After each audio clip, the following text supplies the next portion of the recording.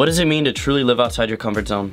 I'm the guy who can't learn a lesson without failing multiple times first, so I'd like to help you guys out and show you what it means to truly live outside your comfort zone. The truth is, I started YouTube for all the wrong reasons.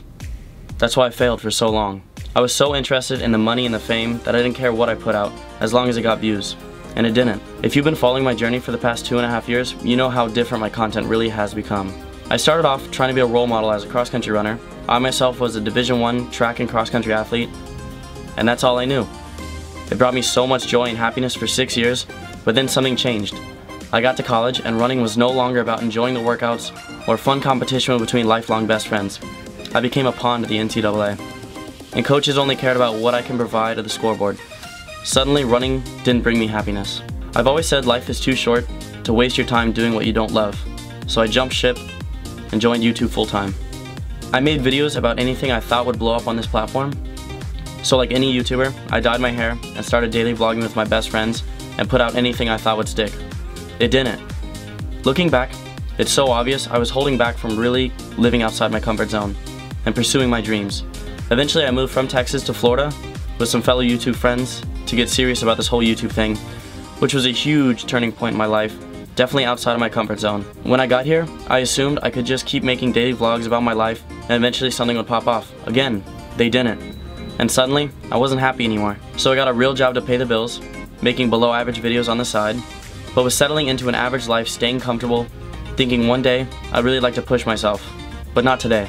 Eventually I got the balls to really be vulnerable, step out, make videos I loved filming, actually push myself to try new things, and it actually worked. People started noticing I was passionate about the videos I was making, and I actually for the first time started growing on YouTube. Keep in mind, this took almost 2 years to realize. Today, every time I go out filming, I have no idea what emotions are going to rush through my brain. I don't know what I'm going to do, or if I'm even going to be able to walk the next day. I genuinely believe I'm living life outside of my comfort zone,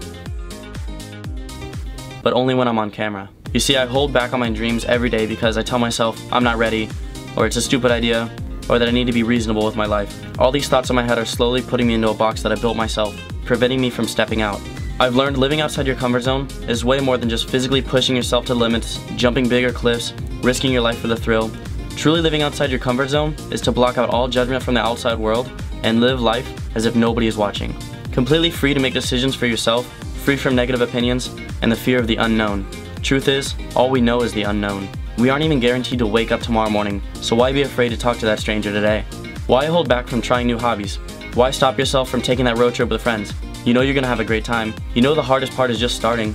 Don't let others' opinions dictate what you do with your life. Live your life in a way that truly makes you happy. The worst thing that could possibly happen is failure, but it's also the best.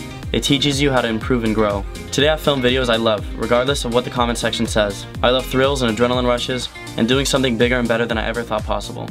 At the end of every video, I tell my viewers to try something new, get out of your comfort zone, do something different with your life.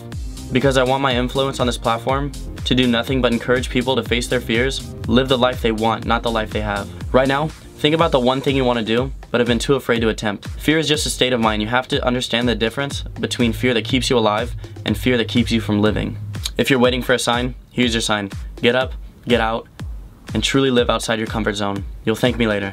My favorite creators on this platform encourage me to do something different, and if I've ever done that for you, I'd love to read about it in the comment section. No matter how long the message is, I'll read every comment and respond. I'm not going to turn this into an ad, but if you love what I do and the message I put out, please feel free to show some support on Patreon.